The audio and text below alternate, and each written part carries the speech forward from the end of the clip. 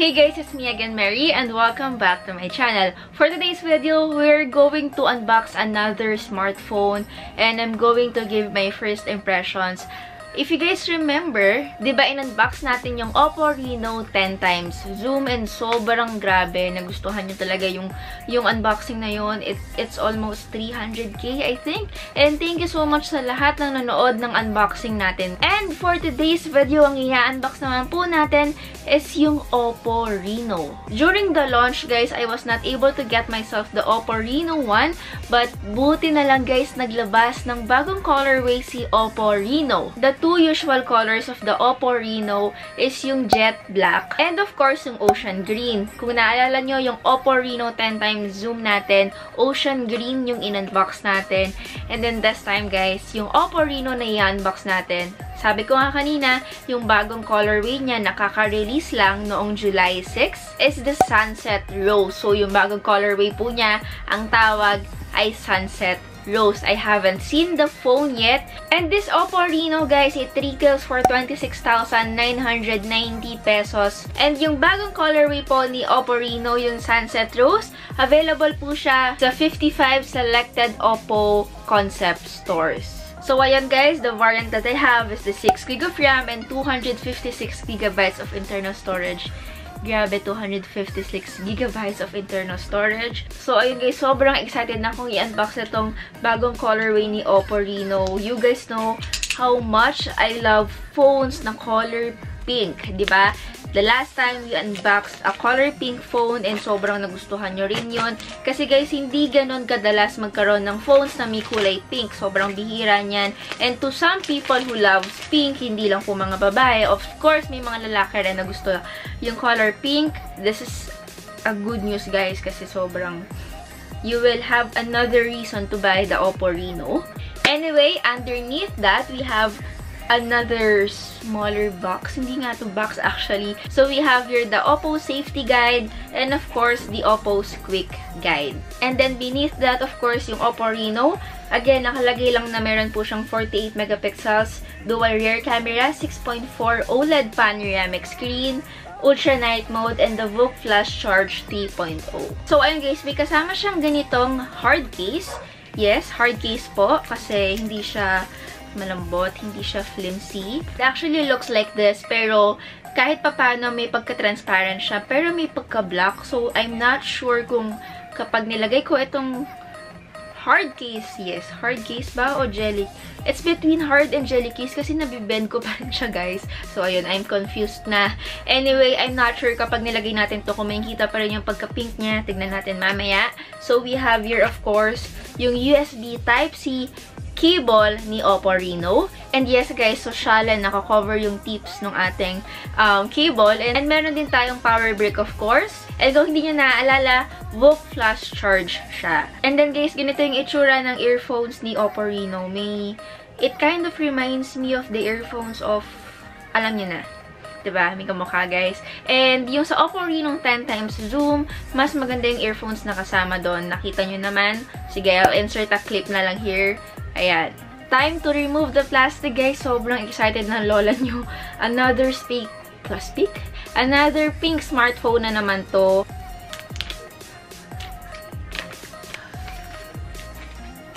Ayan guys, ganito po yung itsura ng Sunset Rose ni Oppo Reno. It's so pretty guys. It's so beautiful in person. Actually guys, the new Sunset Rose appearance is inspired by the color of white roses paired with white pink hues during the sunset. And this limited edition color is said to be the symbol of romance, youth, and creativity. Diba? Grabe. Ang lalim. And guys, just a reminder, itong Sunset Rose color ni Oppo Reno is only available kay Oppo Reno. Kay 10 times zoom, hindi pa siya available. Actually guys, ayan, nabuksan ko na yung phone and even the wallpaper is color pink. Yung whole design niya guys, lahat color pink. Even yung shark's fin niya, yes, yung front, yung pop-up camera niya, shark's fin yung tawag natin, diba? It's also color pink.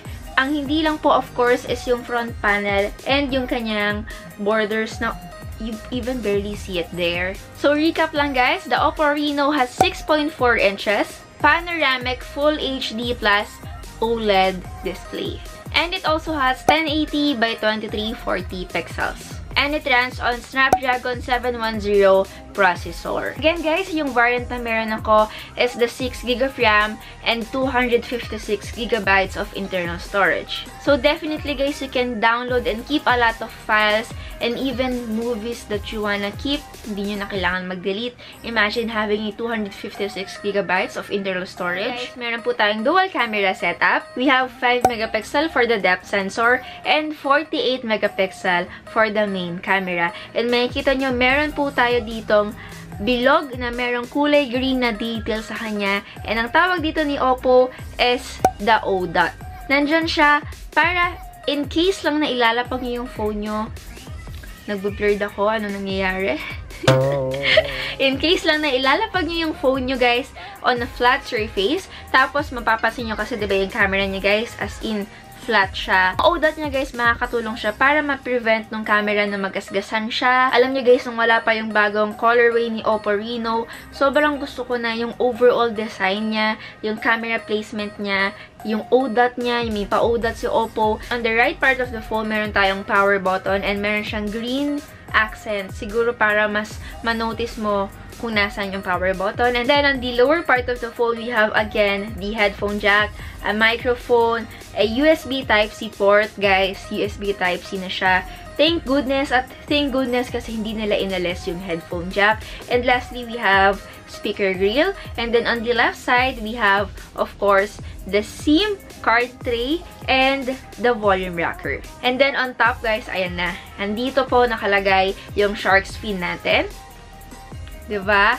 Again, guys, it's color black pa rin. Ayan.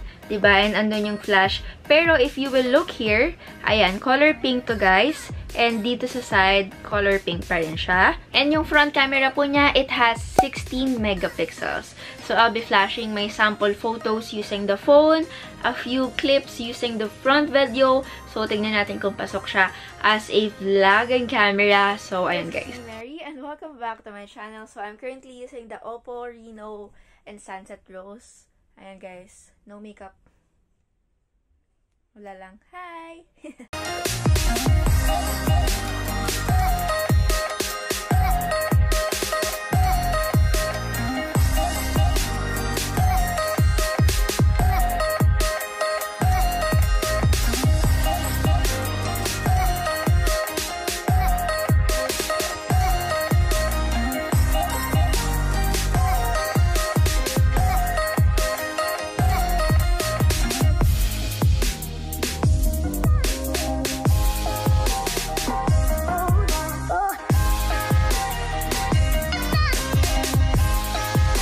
Also guys, baka makalimutan ko, Corning Gorilla Glass 6 na rin po siya. And meron din po siyang Color OS 6 with Android 9 Pie. Lastly, for the battery, it has 3,765 mAh capacity.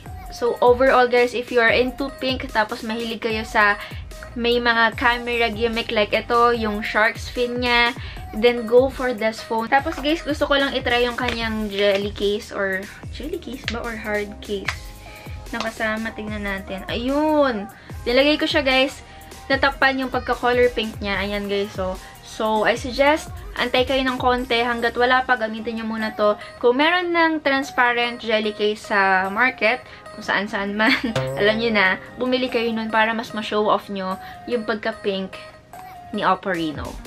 Hey guys, nakalimutan ko lang sabihin sa inyo na meron tayong pag-giveaway in collaboration with Oppo. Ang bait nila, binigyan nila tayo ng 10 Oppo Reno na loot bag. Actually, ito yung loot bag na na-receive ko during ng event. I think loot bag yung tawag. So, yung laman ng loot bag, guys, meron tayong stickers. They are from Oppo and yung specifically Oppo Reno. And then, meron din tayong Sharpie pens. Mga 6 pieces yata yan or 5. Iba't ibang colors kasi kukulayan nyo, guys, yung mismong yung bag ni Oppo Reno and pwede nyo siyang gamitin. Diba? And then, guys, meron din siyang lamang candies. Basta marami siyang laman inside. All you have to do, guys, is share this video and i-share nyo yung video ko na Oppo Reno 10x zoom. Ililink ko po yan sa taas. And use the hashtag Oppo Reno and hashtag Sunset Rose. And of course, itag nyo si Oppo. Ayun guys, ganun lang kadali. And mag-comment kayo sa baba kahit ano. And then put your Instagram handle Ayun guys, kahit anong i-comment nyo, kasi sa comment section ako titingin, and of course, titignan ko rin kung share nyo itong video ko and yung isaktong video. So, that's it for today's video. Again, guys, sana nagustuhan nyo yung ating unboxing and first impressions ni Oppo Reno and Sunset Rose. Indeed, sobrang ganda ng kulay niya. Paalam po, again, don't forget to join the ongoing giveaway. Napakarami kong pinapag-giveaway, guys. Hashtag road to 300k po tayo. I'll be linking down below the video para makasali kayo kung hindi pa, and the video here. Bye guys, and see you on my next unboxing.